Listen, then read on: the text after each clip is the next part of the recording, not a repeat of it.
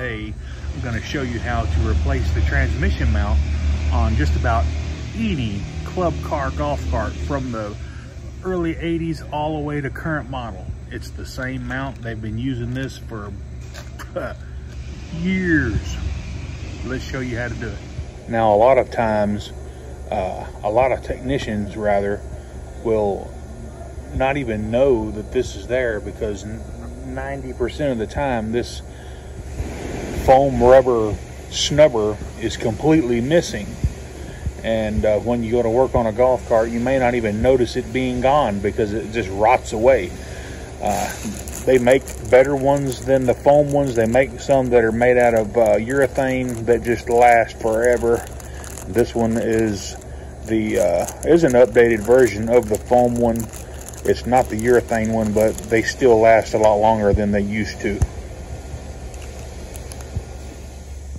Anyway, we can tell that snubber is missing. It goes right in here, but we have to take the mount apart before we can put the new mount in. As we can tell, we've got a couple of bolts right here. It's just a bolt and it's got a nut on the back side. So we'll go ahead and get this engine jacked up underneath the belly pan with a floor jack. You want to jack it up just enough to get your wrenches in there, and that's plenty right there. All right, so we're going to go ahead and get our ratchet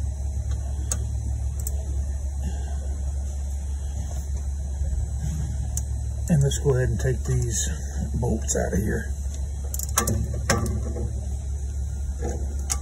Now, there'll be a spacer depending on the model. A lot of times they just use washers, so don't lose the spacer in between the mount and the transmission or the engine pan here.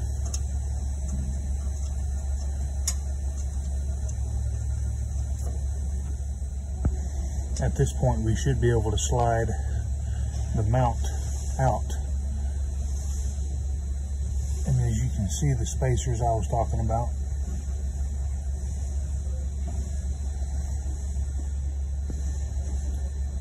Slide the new snubber onto the bracket just like that.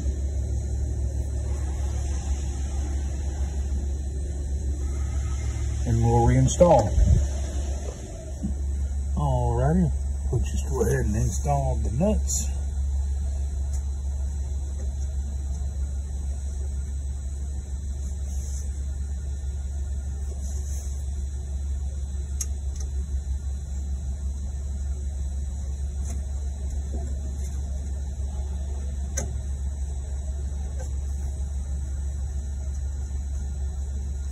Just like that, and we'll get those torqued down.